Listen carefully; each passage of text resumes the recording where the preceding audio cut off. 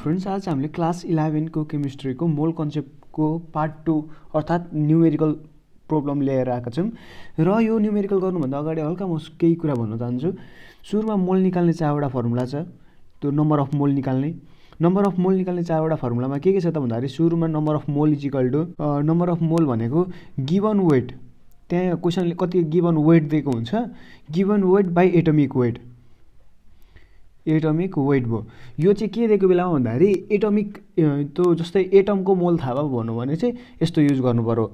अब number of मोलको अर्को formula के छ त भन्दाखेरि जस्तै कहिलेकाहीँ चाहिँ लिटर दिएको हुन्छ, त्यो लिटर दिएको बेला अब गिभन भोल्युम बाई अब स्ट्यान्डर्ड भोल्युम भनेको जस्तै 22.4 लिटर हो। यो चाहिँ कतिखेर त भन्दाखेरि सबै कतिखेर कन्डिसनमा हुन्छ त भन्दाखेरि एनटिपी कन्डिसन। एनटिपी कन्डिसन भनेको कस्तो त भन्दाखेरि नर्मल टेम्परेचर एन्ड प्रेसर।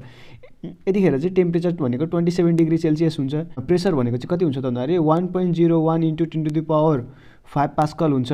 हो यस्तो कन्डिसनमा चाहिँ यो नर्मल टेम्परेचर एन्ड प्रेसर भनेर भनेको। अब जस्तै अर्को मोलको फर्मुला चाहिँ के हो त भन्दाखेरि नम्बर अफ मोल, यो चाहिँ कस्तो भन्दाखेरि मोलिक्युलको लागि given weight by molecular weight. यो कतिखेर कुन फर्मुला युज गर्नुपर्छ म पनि भनिदिन्छु अहिले। अनि कहिलेकाहीँ चाहिँ नम्बर अफ पार्टिकल दिएको हुन्छ, नम्बर अफ एटम दिएको हुन्छ, नम्बर अफ मोलिक्युल दिएको हुन्छ, त्यतिखेर चाहिँ के गर्ने त भन्दाखेरि given particle by standard particle. Standard भनेको 6.022 × 10⁻23। अब यो चाहिँ कतिखेर युज गर्ने अनि कतिखेर के युज गर्ने म भन्छु। हो यस्तो केस। अब हामी यो नम्बर अफ मोल निकाल्ने फर्मुला 4वटा फर्मुला त भइगयो। यो फर्मुला बुझ्नुभन्दा अगाडि के चाहिँ बुझ्नु पर्यो भन्दाखेरि 1 मोलमा 6.022 × 10⁻23 पार्टिकल हुन्छ भनेर पनि बुझ्नु पर्यो। अनि यति पार्टिकलमा चाहिँ 22.4 लिटर पनि हुन्छ भनेर बुझ्नु पर्यो। 1 मोल भन्नुको अर्थ चाहिँ यति पार्टिकल पनि हो, यति 22.4 लिटर पनि हो। यो चाहिँ केमा हो त भन्दाखेरि एनटिपीमा मैले अघि भनिहालेँ। अब के भन्नु, how many moles of atom are content in 15 gram of zinc भनेर भनौँ। गिभन वेट हामीलाई कति दियो, गिभन वेट भनेको 15 ग्राम दियो। अब हामीलाई जिङ्कको वेट थाहा पाउनु पर्यो, एटमिक वेट अफ जिङ्क थाहा पाउनु पर्यो। एटमिक वेट अफ जिङ्क कति हो त भन्दाखेरि 65.37 रहेछ। एटमिक वेट अफ जिङ्क कति रहेछ, 65.37 AMU रहेछ। अब हामी नम्बर अफ मोल निकाल भनेको छ, number of mole is equal to given weight by atomic weight हो नि त। यहाँ formula given weight by atomic weight हो। गिभन वेट 15 छ कि छैन, 15 बाई 65.37 इज इक्वल टु कति आउँदो रहेछ त भन्दाखेरि 0.229 मोल आउँदो रहेछ। अब यति हाम्रो चाहिँ के भयो त भन्दाखेरि हाम्रो एन्सर भयो यति। अब यस्तै गरेर अर्को क्वेसन सल्भ गरौँ। अब सपोजको लागि यो क्वेसन आयो अरे। अब यो क्वेसन कसरी गर्ने त भन्दाखेरि के सोधेको छ, how many moles of molecule are there in 20 gram of H2 आएको छ। यो चाहिँ मोलिक्युलको लागि खालको क्या, यो मोलिकुलर वेटको खालको। अब हामीलाई फर्मुला के थाहा छ, नम्बर अफ मोल भनेको given weight by molecular weight हो नि त।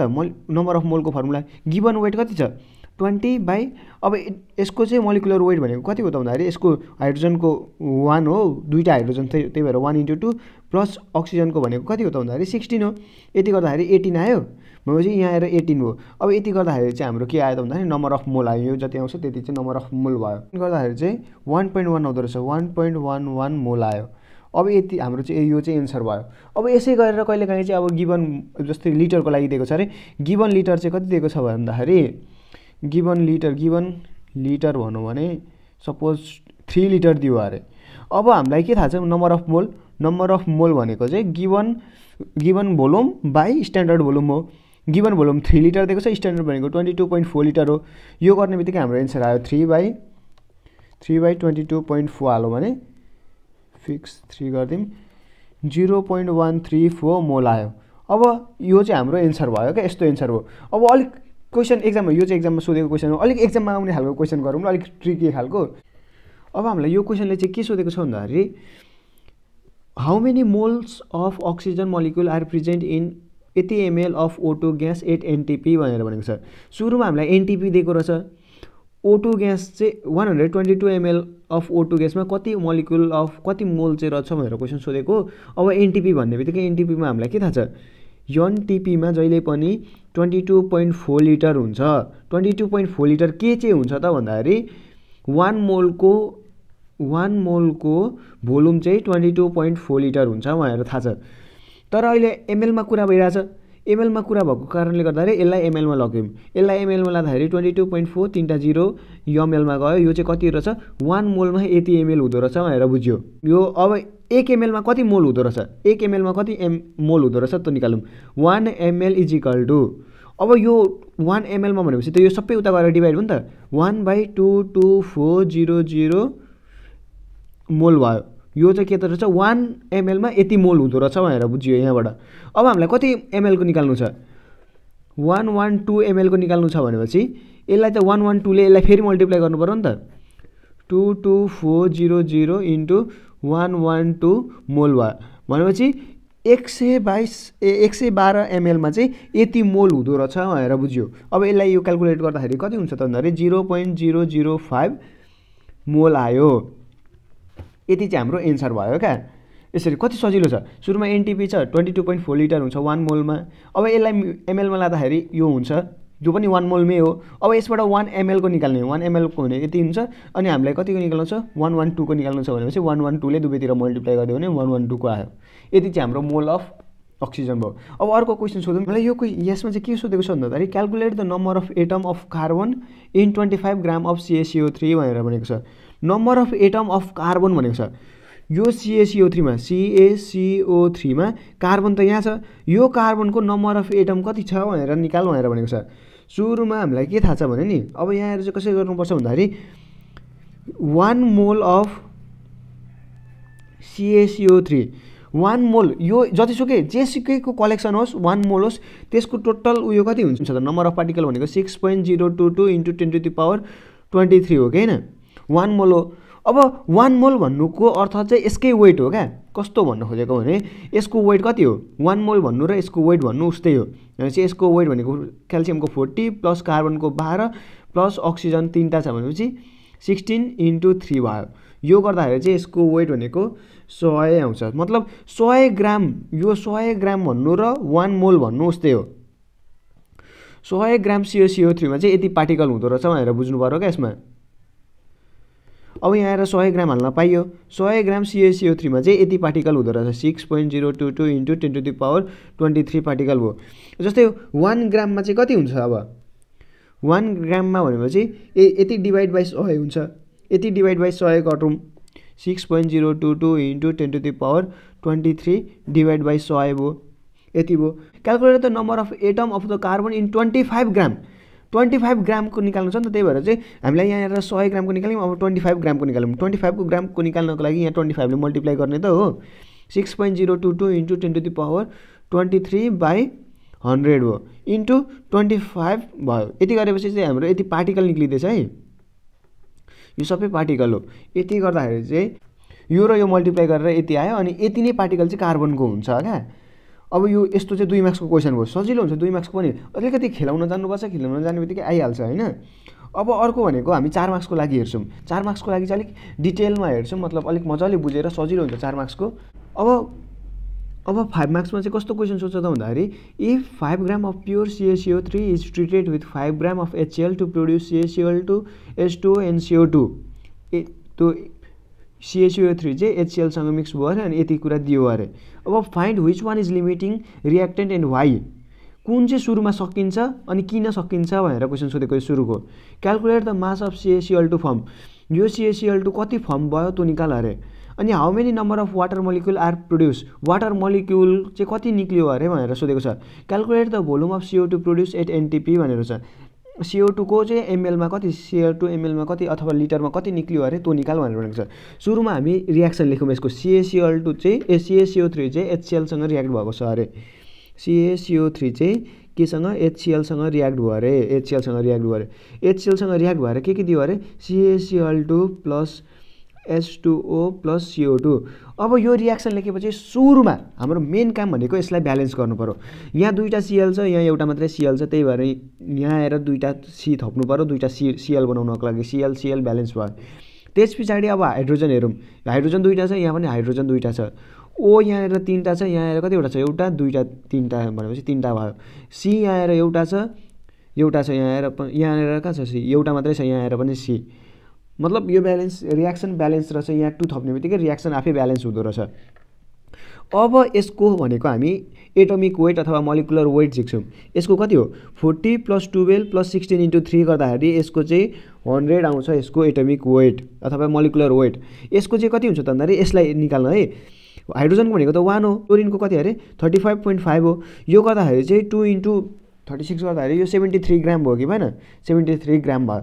यो कति छ त भन्दाखेरि यो 40 + 35.5 × 2 दुईवटा छ नि त क्लोरिन, त्यही भएर × 2 गरेको। यो गर्दाखेरि चाहिँ कति भयो 111 ग्राम भयो। यो हाइड्रोजन भनेको 18 आउँछ 18, अनि यो भनेको 44 आउँछ।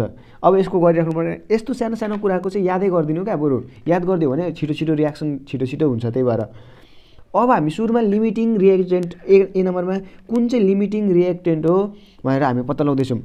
अब 100 ग्राम CaCO3 चाहिँ कति ग्रामसँग रियाक्ट भएको 73 सँग गरेको भनेपछि 100 ग्राम अफ CaCO3 चाहिँ कति ग्रामसँग रियाक्ट भएको रहेछ 73 ग्राम अफ HCl सँग रियाक्ट भएको रहेछ।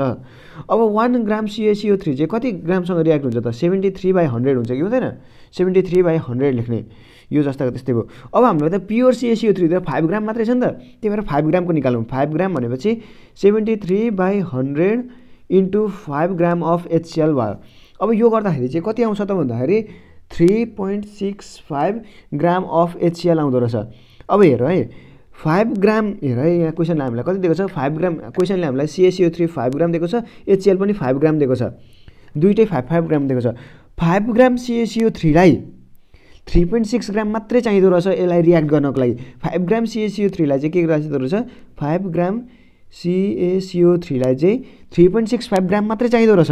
तर हामीलाई क्वेसनले त 5 ग्राम एक्स्ट्रा दिएको छ, 5 ग्राम धेरै दिएको छ भनेपछि यसमा कति उब्रियो, जस्तै यो माइनस यो गरौँ भने त अलिकति उब्रियो नि त, मतलब यो त अझै रहने रहेछ, HCl चाहिँ अझै रहने रहेछ भनेपछि हाम्रो यहाँ सुरुमै सकिने चाहिँ के रहेछ CaCO3 इज लिमिटिङ रिएक्टेन्ट भयो। Now therefore CaCO3 is limiting reactant भयो। किन त भन्दाखेरि because it 5 gram of CaCO3 only needs 3.65 gram of HCl भनेर भन्ने, बिकज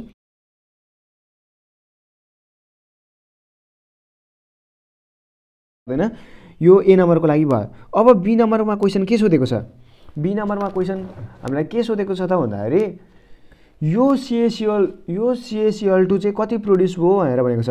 अब हाम्रो लिमिटिङ रिएजेन्ट त यो भयो, त्यही भएर हामीलाई यो लिएर हेर्नु पर्यो क्या, यो CaCO3 सुरुमै सकिने हो नि त, यसले डिटर्मिन गर्छ यो कति प्रड्युस हुन्छ भनेर। भनेपछि 100 ग्रामले चाहिँ 111 ग्राम प्रड्युस गर्दो रहेछ। हामी लेख्छौँ ल स्ट्यान्डर्ड फर्ममा, 100 ग्रामले चाहिँ 100 ग्राम अफ CaCO3 ले चाहिँ कति निकाल्दो रहेछ त भन्दाखेरि 11 ग्राम अफ CaCl2 प्रड्युस गर्दो रहेछ। 1 ग्रामले कति गर्दो रहेछ, अब 1 ग्रामले भनेको 111 डिभाइड बाई 100 गरेको कि गरेन CaCl2 प्रड्युस भयो। तर हामीलाई क्वेसनले के दिएको छ 5 ग्राम दिएको छ, 5 ग्राम दिएको कारणले गर्दा चाहिँ 11 डिभाइड बाई 100 × 5 गरौँ अनि CaCl2 भयो। अब यति गर्दाखेरि चाहिँ हाम्रो CaCl2 प्रड्युस कति भयो त भन्दाखेरि 5.55 ग्राम अफ CaCl2 प्रड्युस भयो। यति चाहिँ हाम्रो CaCl2 प्रड्युस भयो। अब यसरी गर्नु पर्यो क्या, यो चाहिँ बी नम्बरको पनि सक्यो। अब 3 नम्बरको के सोधेको छ how many number of water molecule are produce भनेर भनेको छ। वाटर मोलिक्युल चाहिँ कति प्रड्युस भएको छ भनेर भन्ने। अब हामीले अहिले के निकाल्दैछौँ त भन्दाखेरि H2O को मोलिक्युल कति छ, number of molecule of H2O भनेर निकाल्दैछौँ। हामीलाई के थाहा छ त भन्दाखेरि 100 ग्रामले चाहिँ 18 ग्राम निकाल्दो रहेछ। अब यहाँ लेख्यौँ सिम्पली 100 ग्राम अफ CaCO3। हामीले किन CaCO3 लिएको, किनकि यो लिमिटिङ रिएजेन्ट हो। यो भनेपछि 18 ग्राम अफ H2O प्रड्युस गरौँ। अब 5 ग्रामले चाहिँ, अब सुरुमा म 1 ग्रामको लागि गरेँ, 1 ग्राम CaCO3 भनेपछि 100 उता गएर डिभाइड हुन्छ भनेपछि 18/100 ग्राम अफ H2O प्रड्युस भयो।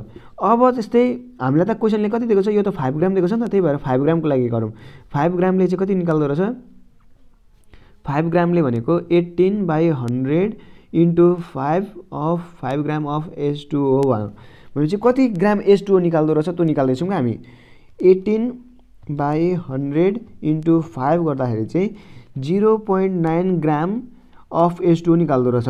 भनेपछि यसको नम्बर अफ, अब हामीलाई के थाहा छ हामीलाई त मैले अघिदेखि मोलको नम्बर अफ मोलको फर्मुला के सिकाएको थिएँ नम्बर अफ मोल भनेको गिभन वेट बाई यसको मोलिकुलर वेट हो नि त गिभन वेट अहिले कति छ 0.9 मात्रै है यो 0.9 भनेको गिभन वेट भयो अब यसको वेट भनेको कति हो 18 हो कि हैन यसको 1 अनि यसको 2 1 1 2 अनि यसको 16 भएपछि यो 18 भयो यो गर्दाखेरि चाहिँ 0.9 डिभाइड बाई 18 गर्दाखेरि कति आउँछ त भन्दाखेरि 0.05 मोल निकाल्दो रहेछ यसले अब हामीलाई के थाहा छ mole is equal to volume हामीलाई त भोल्युम होइन अहिले हामी भोल्युम निकालेको होइनौँ नि त अहिले त हामी नम्बर अफ निकाल्दैछौँ थाहा छैन नम्बर अफ पार्टिकल कति थाहा छैन number of particle by standard particle हो किन 6.022 इन्टु 10⁻23 हो मोल कति आएको छ मोल यति आएको छ यसले यसलाई मल्टिप्लाई गरिदिने बित्तिकै हाम्रो एन्सर आइहाल्यो क्या अब 0.05 यो मोल भनेको यो यहाँबाट आएको यो हालेको अब यसले यता मल्टिप्लाई गर्दाखेरि 6.022 into 10⁻23 is equal to number of particle भयो भनेपछि यसको एन्सर कति आउँछ त भन्दाखेरि 6.022 इन्टु 10⁻23 गर्दाखेरि चाहिँ 3.01 इन्टु 10⁻22 मोलिक्युल आयो यो चाहिँ मोलिक्युल्स के को आएको H2O को आएको प्रोड्युस H2O 0.5 मोलमा चाहिँ यति हुँदो रहेछ 0.05 मोलमा चाहिँ यति हुँदो रहेछ अब सी नम्बरमा यो त सी नम्बरको क्वेसन अब डी नम्बरमा चाहिँ के सोधेको छ भन्दाखेरि यहाँ आएर CO2 चाहिँ कति प्रोड्युस भयो अरे सोधेको छ यसरी नै गरिदिउँ यसलाई पनि 100 ग्रामले चाहिँ 44 ग्राम CO2 प्रोड्युस गर्दो रहेछ 100 ग्रामले चाहिँ कति निकाल्दो रहेछ CaCO3 कति प्रोड्युस गर्दो रहेछ 44 ग्राम निकाल्दो रहेछ 44 ग्राम CO2 प्रोड्युस गर्दो रहेछ अब 1 ग्रामको लागि निकाल्दिउँ त 1 ग्राम भनेपछि त 100 डिभाइड हुन्छ नि त 44 डिभाइड बाई 100 अनि CO2 भयो अब हामी 5 ग्रामको लागि गर्छौँ 5 ग्राम किन गरेको त भन्दाखेरि क्वेसनले हामीलाई 5 ग्राम दिएको छ क्या त्यही भएर 5 ग्रामको लागि गरेको 44/100 इन्टु 5 गऱ्यो भने CO2 प्रोड्युस कति भयो त भन्दाखेरि 44 डिभाइड बाई 100 इन्टु 5 गऱ्यो भने 2.2 ग्राम CO2 प्रोड्युस हुँदो रहेछ अब हामीलाई नम्बर अफ मोलको फर्मुला के थाहा छ नम्बर अफ मोलको फर्मुला भनेको यो गिभन वेट बाई यसको वेट हो कि हैन गिभन वेट भनेको 2.2 आयो यसको वेट भनेको त 44 हो भनेपछि मोल कति आयो बाई 44 गऱ्यो भने चाहिँ फेरि यसको पनि 0.05 नै आउँदो रहेछ 0.05 मोल नै आयो अब हामीलाई के थाहा छ मोल भनेको त भोल्युम यसको भोल्युम निकाल्नु छ नि त त्यही भएर भोल्युमवाला फर्मुला लाग्यो क्या given volume yummy volume by standard volume भनेको 22.4 लिटर हो क्या मोल हाम्रो यति आयो मोल भनेको 0.05 यो यता जाँदाखेरि 22.4 इज इक्वल टु भोल्युम आयो क्या हैन भोल्युम भनेपछि कति आउँदो रहेछ त इन्टु 22.4 गर्दाखेरि चाहिँ 1.12 लिटर आउँदो रहेछ इज इक्वल टु यो चाहिँ भोल्युम अफ CO2 भयो क्या यो चाहिँ हो यस्तो हालको यसै सबै न्युमेरिकल यस्तो हो क्या सबै न्युमेरिकल यसरी गर्दा हुन्छ तर सरले चाहिँ सजिलो होस् छोटो होस् भनेर सरले अर्को तरिकाले गर्दिनुहुन्छ तर यो तरिकाले गर्दा भइगयो जसरी भए पनि मोल निकालेपछि के निकाल भनेको छ त्यसकै फर्मुला हाल्दिने अनि निक्लिहाल्छ यसमा चाहिँ यसरी नै गर्ने हो लिमिटिङ रिएजेन्ट थाहा पाउने त्यही लिमिटिङ रिएजेन्ट लिनै गर्ने अब यो चाहिँ जति धेरै गर्नुहुन्छ त्यति धेरै तपाईहरुलाई आउँछ क्या अब गर्दै नगरो मलाई आउँदैन भनेर बस्नुभयो भने चाहिँ आउँदैन त्यही भएर जति धेरै प्र्याक्टिस गर्नुभयो त्यति धेरै आउँछ अनि के भन्न चाहन्छु भने सुरुमा यो मोल कन्सेप्ट कसैले पनि बुझ्दैन क्या अलिक गाह्रै लाग्छ भर्खर तिमीहरु 10 त पढेर आएको हुन्छौ अनि बुझ्नलाई अलिक गाह्रो हुन्छ मलाई पनि गाह्रो भएको थियो तर बिस्तारै जति धेरै गर्छौ नि जति धेरै गर्छौ साथीहरुलाई जति धेरै सिकाउँछु त्यति धेरै तिमीहरुलाई आउने हो क्या त्यही भएर मजाले फोकस भएर पढ कन्सन्ट्रेट भएर पढ दायाँ बायाँ नगरिकन यति भन्दै भिडियोहरु लाइक सब्स्क्राइब शेयर यसो हान्दिनु साथीहरुलाई सजेस्ट गर्दिनु यो च्यानल राम्रो छ भनेर धन्यवाद।